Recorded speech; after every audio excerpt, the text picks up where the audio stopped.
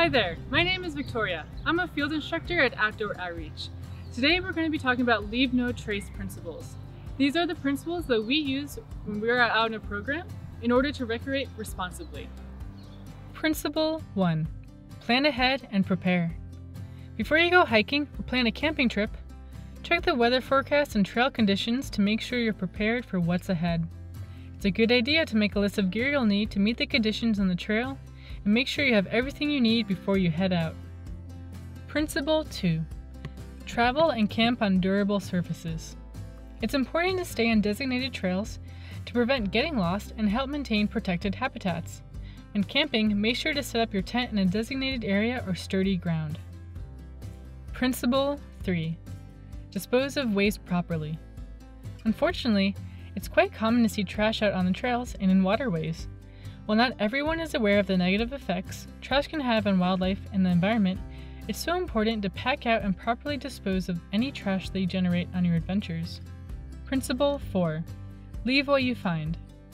There are times when we come across interesting rocks or artifacts that we may want to keep. However, it's important to allow others a sense of discovery by leaving rocks, plants, archaeological artifacts, and other objects of interest as you find them. Remember, take only photos, leave only footprints. Principle 5. Minimize campfire impacts.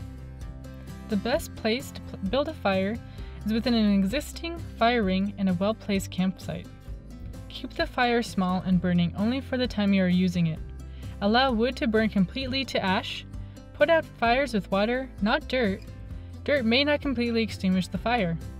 Avoid building fires next to rock outcrops where the black scars will remain for many years. Principle 6. Respect wildlife.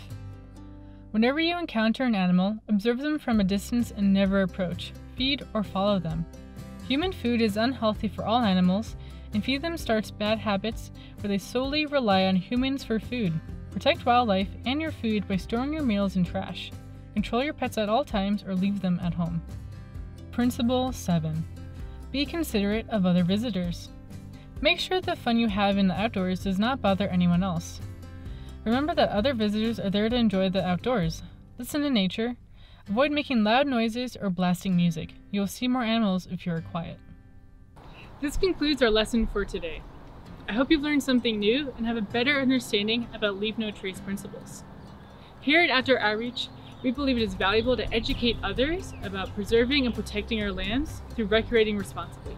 We appreciate you and thank you for watching our video. Have a good day.